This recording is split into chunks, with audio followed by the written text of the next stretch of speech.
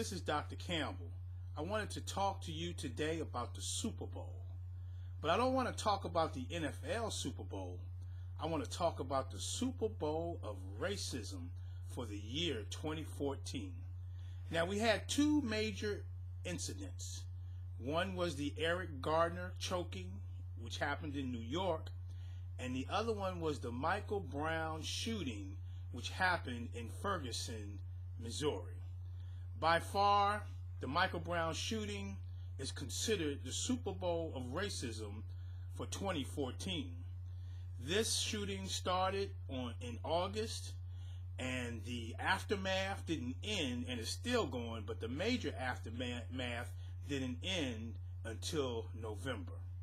Burnings, looting, national and international demonstrations, the UN got into it, and so it's my opinion by far, as I stated before, the Super Bowl of racism for 2014 is the Michael Brown shooting.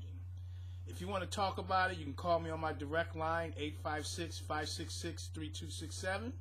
If you want to read about it on my blog, you can go to www.positiveracialrelationships.com. Thank you very much and have a great day.